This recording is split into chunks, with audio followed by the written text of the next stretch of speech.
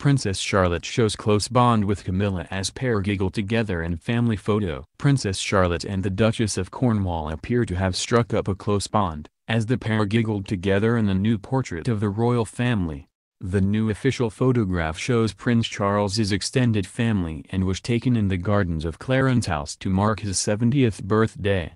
The Prince of Wales turned 70 on Wednesday, and the photo suggests his granddaughter, Princess Charlotte, and wife Camilla have a special bond.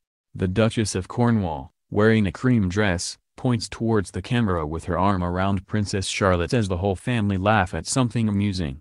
The pair are sat smiling together on a bench next to Prince Charles, who is holding his eldest grandson, Prince George, sat on his knee. Behind them, Prince William and Prince Harry are stood next to their wives, the Duchess of Cambridge, who is holding Prince Louis, the youngest member of the royal family, and the Duchess of Sussex.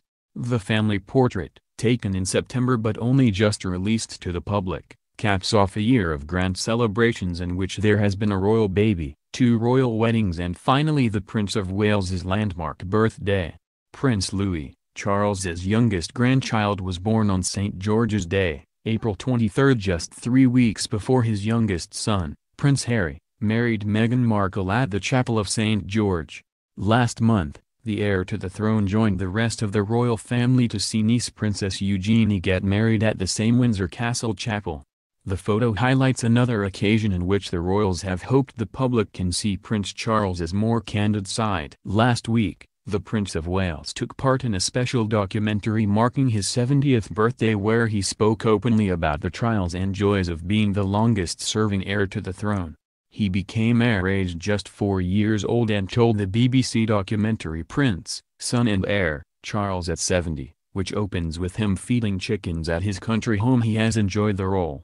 He said, "You have to make of it what you feel is right. So there's nothing laid down. That's what makes it so interesting, challenging, and of course complicated." When asked what he makes of people who have accused him of meddling, he joked, "Really? You don't say." "But I always wonder what meddling is. I mean, I always thought it was motivating." The program also featured touching tributes from his sons, Prince Harry and William. The Duke of Sussex told hundreds of guests at a garden party days after his wedding, "Pa, I was struck by the range and diversity of work you are involved with.